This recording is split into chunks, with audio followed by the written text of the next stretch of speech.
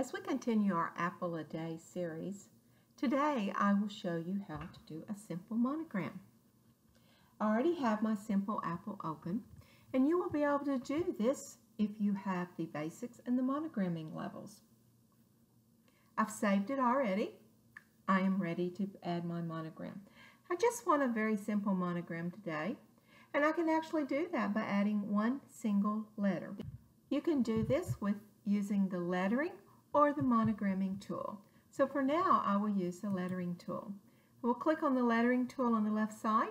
On the right hand side, I'm going to type in my letter. I want it black, fine. If I don't want it black, I'll go down to the bottom. I'll change the colors like I showed you earlier. And then I will select my font. For today, I think I will select Schoolbook.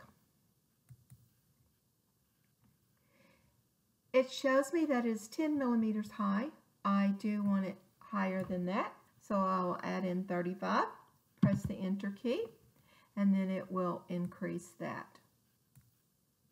I think I'd like to have it a golden yellow today. If I like that, it's finished. I'm ready to save my file to EMB, and if I want to stitch it out, then I need to export it to the machine format that I will need. Well, maybe sometimes we want a little bit more fancy.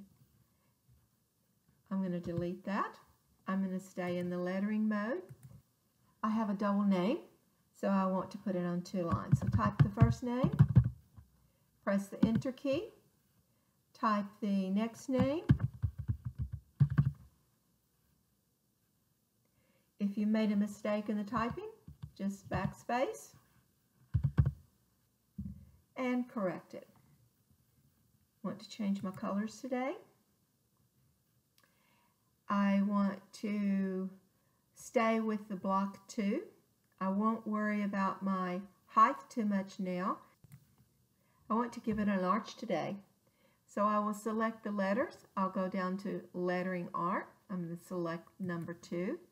That will make it into an arch. I will click to increase the size, and then I will position it to where I want it in the apple. Want to change the colors? While it is selected, click on the color you would like for it to be. That's done. I'm ready to save it as my EMB file. If I want to stitch it now, I will save it to my machine format. To do that, remember you export it.